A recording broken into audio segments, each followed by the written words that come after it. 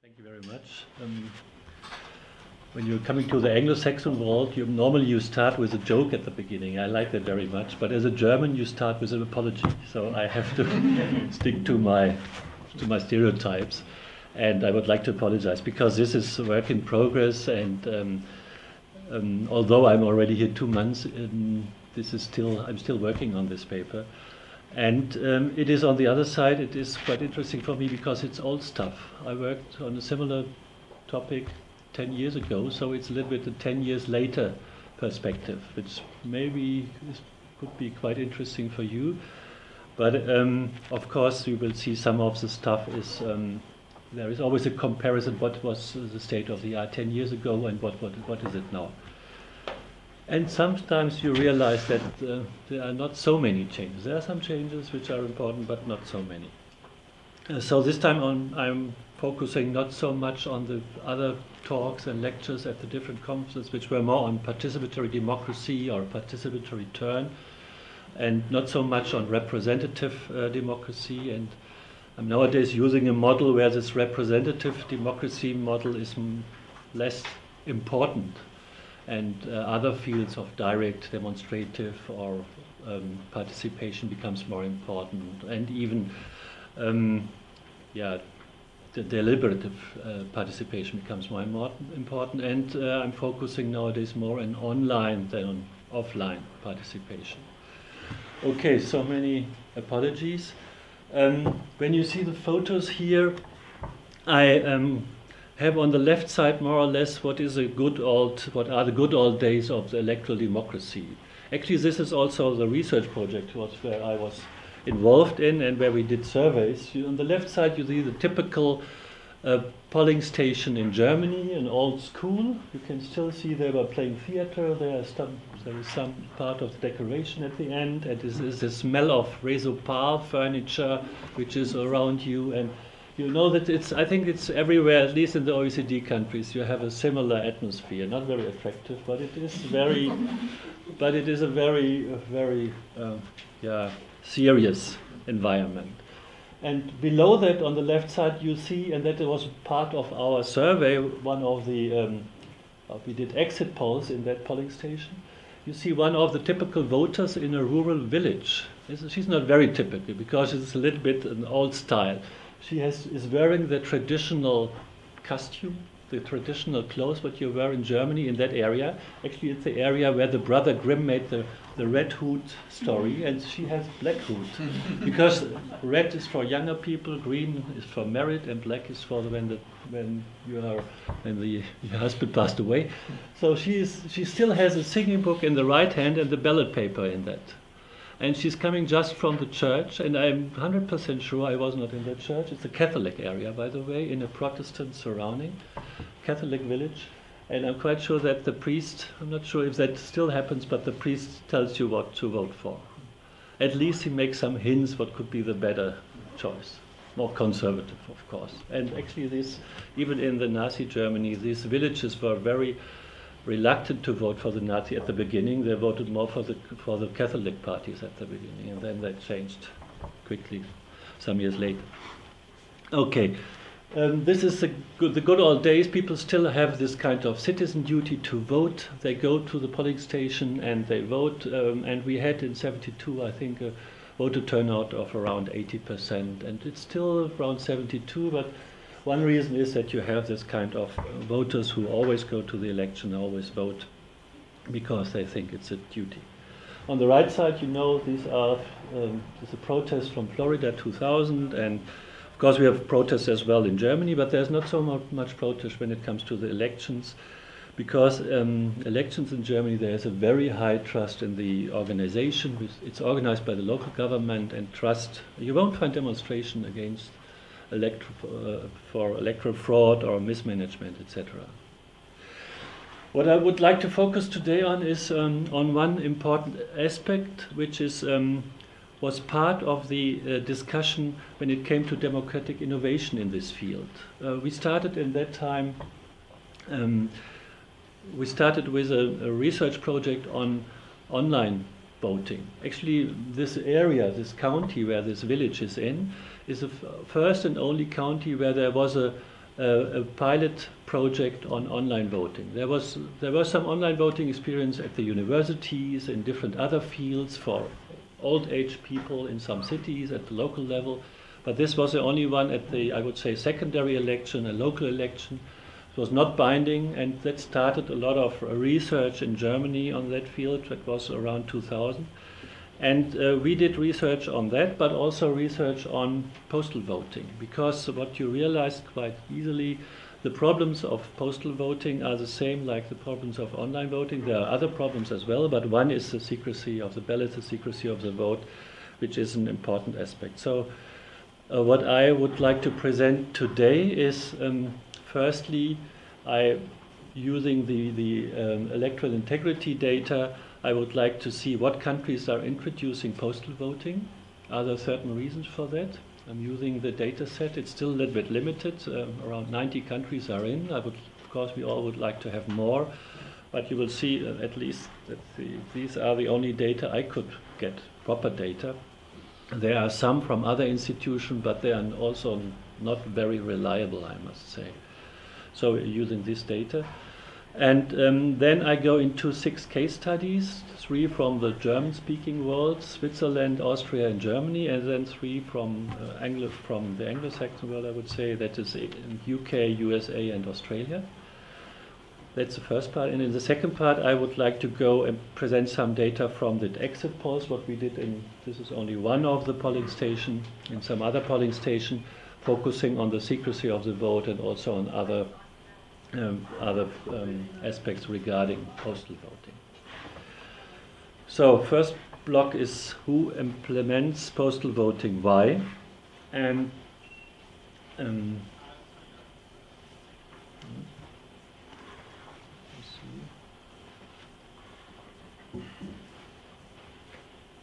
here we are. So first, the list of reforms that we were discussing in the 2000s, but we are still discussing. There are some other democratic innovations in nowadays, but we had the whole list of different electoral routes which were discussed in Europe, but not only in Europe, in Germany and in a lot of other countries, from electoral system, from size, from age of voting, etc. You will see some of the reforms happened, and some are still in discussion, especially compulsory voting is now there is a big discussion now in Germany.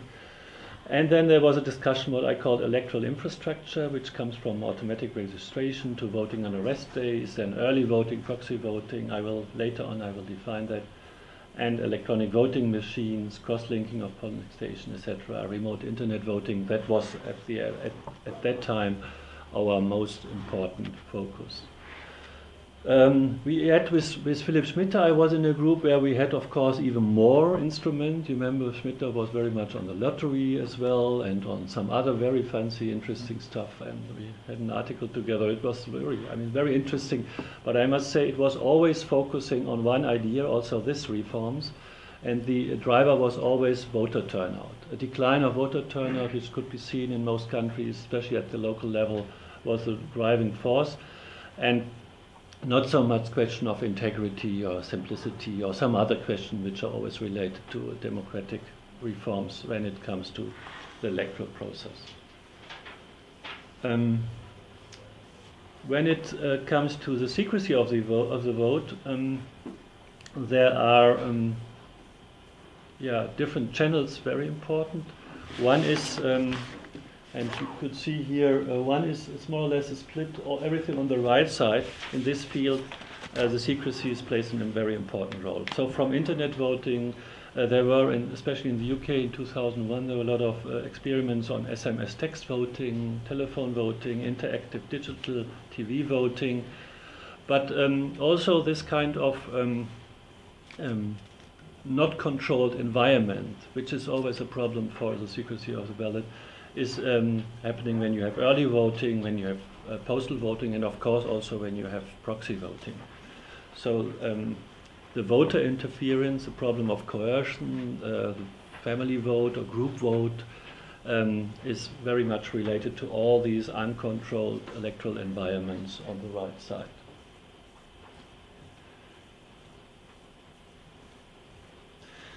Coming now to the data from first to the definition and then to the data from the electoral integrity program, expert data from 19 different countries, between 5 and 30 experts were involved. And the problem is here, when you have this data set, the expert were asked, is it existing? And they could they had the possibility to have a scale from 1 to 5. But when it comes to questions like postal voting, for example, there is a different. It's a very tricky indicator, a tricky variable, because you may have countries where you or states in the U.S. where you have all postal voting, such as, for example, Oregon, as I know. I think that's the only state which have that. But all postal voting was also in the UK during that was very interesting experiment with a very high voter turnout in 2002. Then you may have postal voting only for a certain group, let's say for the military abroad. You may have postal voting for citizen abroad, and then you may have postal voting with restriction, where you got the voter notification, you had to say, I'm not here, I can't, I won't be at the polling station during that day. So you had to give a reason why you were using the postal vote. And finally, you may have postal vote without restriction. And I think some of the experts got a little bit confused about all these possibilities. And at the end, they ranked the country, and you see it is a quite mixed picture. It is related. There is you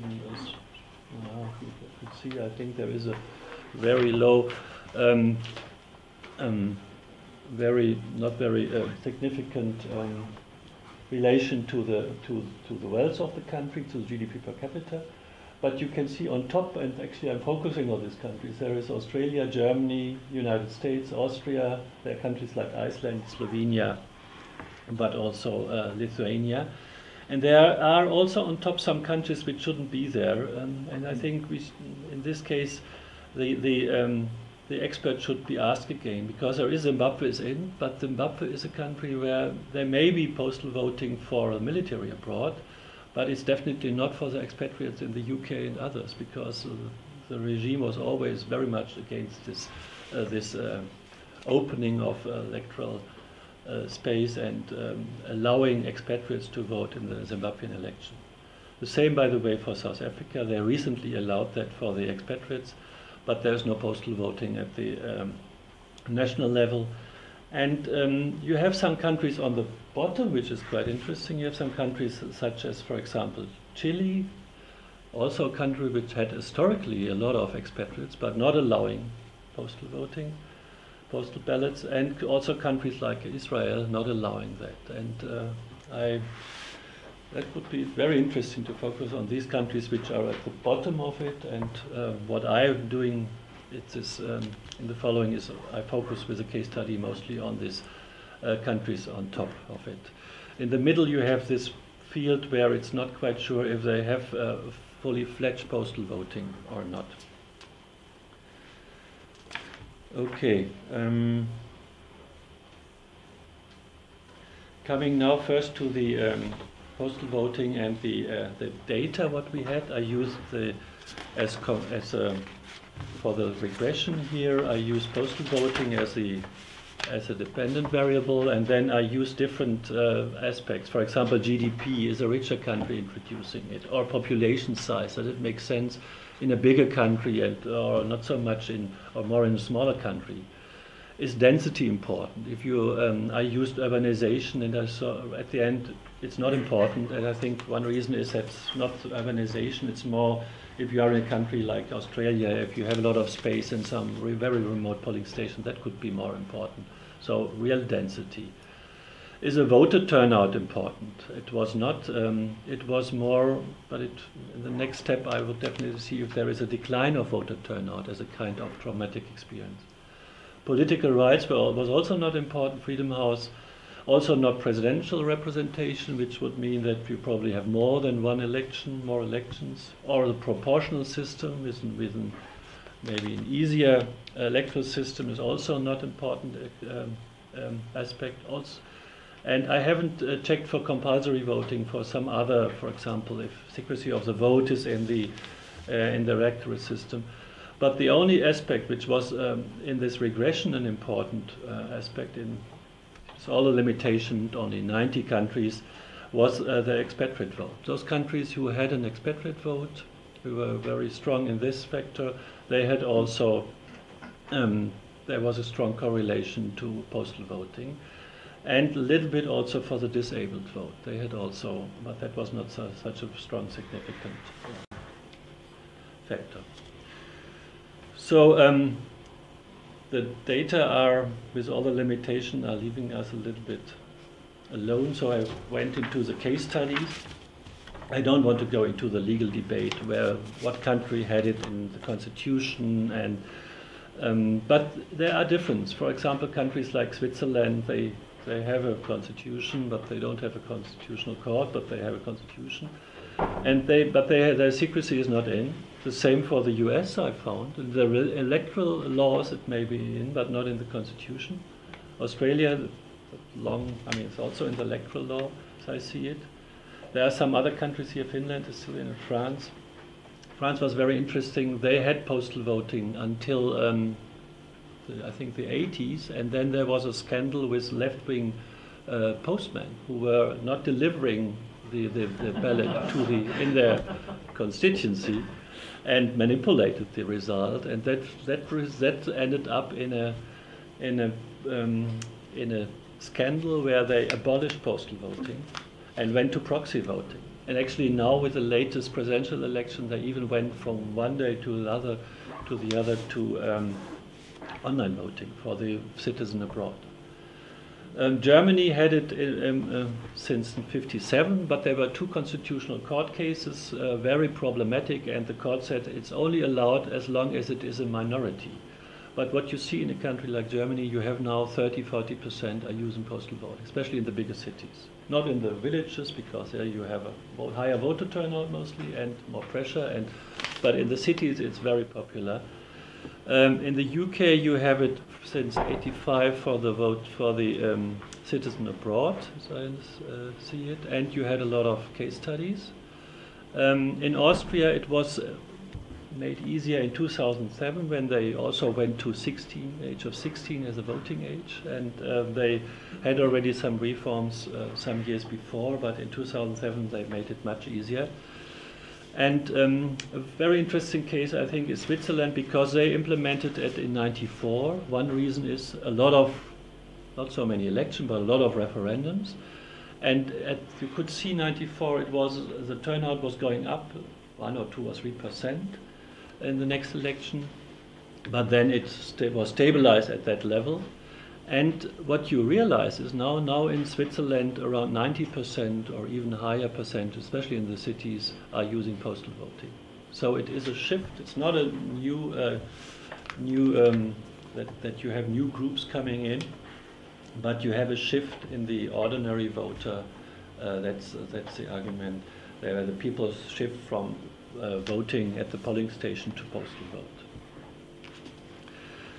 Yeah, that's you already saw some of the legal framework. Of course, postal vote and secrecy of the vote is in the UN Declaration of Human Rights, Article 21. It's in the Venice Commission, 2002.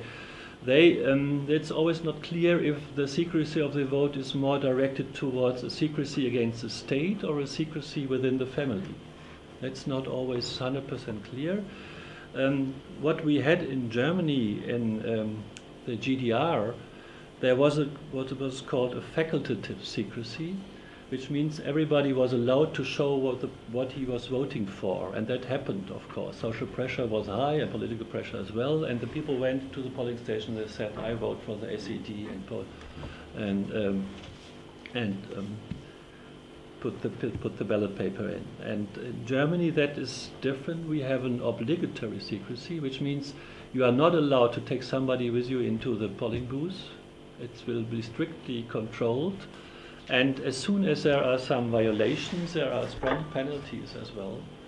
And also when there are cases, what we have, of course, very short, small numbers, similar to Australia, cases where people try to sell the postal ballot on with eBay and other stuff, they are immediately in the news and immediately penalized. So that's not existing, more or less. Anyway, what happened in the UK, and that was a kind of traumatic experience there, during the trials in 2001, 2002, they had a lot of group voting where in those wards where they had all postal voting, you had a lot of religious groups who tried to vote together, and that was in the news. And you had some cases where especially in certain religious groups, where the father was more or less forcing the family to vote in certain directions. And that was a reason that this, from the voter turnout, most successful instrument was abolished some years later, and all postal voting is only possible, as I understood it, for the citizen abroad. Okay, this is the first part. Now we are now coming to the second part, to the exit polls. Yeah, these exit polls is typical quantitative survey stuff. I mean, we had 2003 and 2013 the same polling station, the same inner city suburbs, and the same village. Actually, they are all belonging to the city of Marburg, which is a university city, but with typical the inner city was more middle class rich, that polling station. Then we had at the fringes those what nowadays in Germany is called the precarious group, and they even speak about precarious election, because this group, what they say, is not longer voting. Mostly people with a migrational background, lot of unemployment, lower levels of education, and it's a mixed picture. But some of these groups are really not longer part of the elections, and we were in one of these neighborhoods. And the third one was a typical village. You saw that photo with this old lady, and that was a Catholic. The Marburg city itself is more mixed or more Protestant, in a Protestant city. When it comes to the evaluation, here there are only the two groups, because for Likert scale, 5 possibilities to answer, and I only have the very good and the good here. So, and the data on top are for 2013, and the blue one is for 2003. You see that postal voting, when you have this different alternatives, is very much on top of that list, and you had more than 88% in 2003. It's going a little bit down in 2013, but compared to other ways like online voting, early voting, in the townhouse, we have that as well. Voting from a polling station, from all polling station, which is not existing in Germany, although it was promised 10 years ago. Additional polling station in shopping malls, also not existing. We don't have proxy voting, except some very few cases for disabled people. And we don't have telephone voting and SMS text voting. But you see, the postal voting, which is existing, is very attractive, and it's going a little bit down, but 3/4 are still supporting this postal voting. And a lot of experts are still waiting for the moment where we have a kind of a new verdict from the Constitutional Court. But I wonder if that will happen, because it is so attractive, and it attracts also so many voters that they will definitely be very hesitant probably to change that. Coming to the next question, that is trust in electoral infrastructure. Here you can see that voting in the polling station is the biggest, but also postal voting has a very high support when it comes to trust. Online voting, because of other areas, other aspects. The 2013 was more or less when the discussion on the NSA in Germany was going on, so that it's much more, people are much more critical when it comes to data security and data safety. And but still you can see that online voting, 1/4 of the population think trust trust this instrument. This is different to postal voting. Although our post is also partly privatized, and we have more and more problems with the post, and we had one online voting experiment within a church. Also, I would call it a kind of tertiary election as well, and they had a lot of problems with the post delivering the ballot papers, etc. But you can see the trust is quite high. Coming now to the importance of the secrecy of the vote, here you see that it is still 80%, or in 2013 it's 77%, say it's important, or together with a very important, it's over 90% think that the secrecy of the vote is very important. I think that has to do in Germany in particular with the experience of post-authoritarianism in the post-war period, where the people are very hesitant to disclose their voting behavior. We'll see that in the next graph. People think that the secrecy of the vote is very tricky and very important, and always have this anecdote of my mother, which she always says, when I ask her, what are you voting for? She says for the Green Party or for the Social Democrats or whatever. When my father is asking her, she says for the Conservative Party.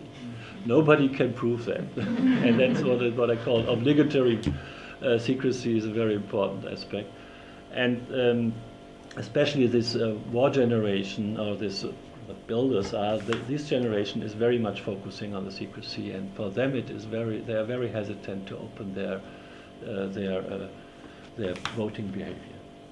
But that's also, you can see that here with the data, it is a little bit more that the younger generation, for them the secrecy of the vote is not so important, but it's still around 90%. So coming now to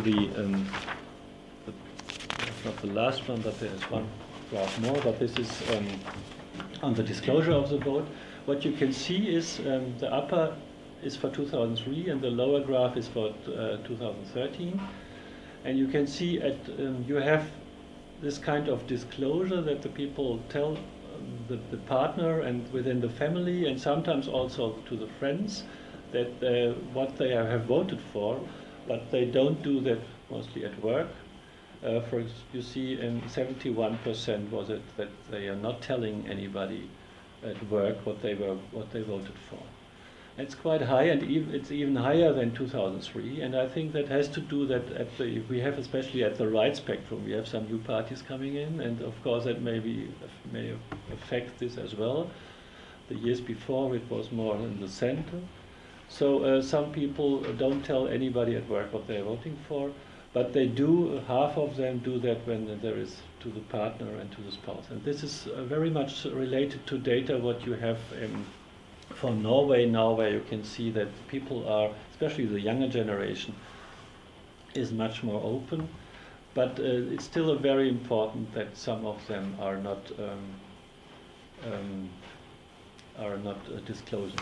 So you see the data here, 2013, 17% never tell it to the spouse, or they probably don't tell the truth or any truth. And then 28% are doing it frequently, and 54 always, 55%, 54% always. There is not a big difference between 2003 and 2013. I think these are quite stable values or attitudes.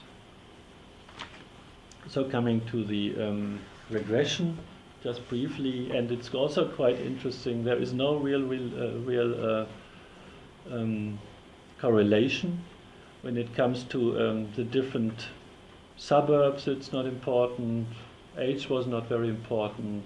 Age group, gender was not important. The only important aspect was trust into postal voting. This is, of course, evaluation of postal voting in particular, where you have where you can see that the trust in postal voting is important, but also the negative impact of the polling station, which was important. And probably that is, with this negative impact, means that you have to walk to that polling station on that Sunday afternoon, and it's always on a Sunday in Germany, and it doesn't fit in your normal plans what you plan at that Sunday. So coming to the conclusions, for postal voting, the implementation, there are no trajectories. I mean, there is not this kind of isomorphism, I would say, or convergence of countries where all countries go into one direction. You can see some countries like France just go into online voting now.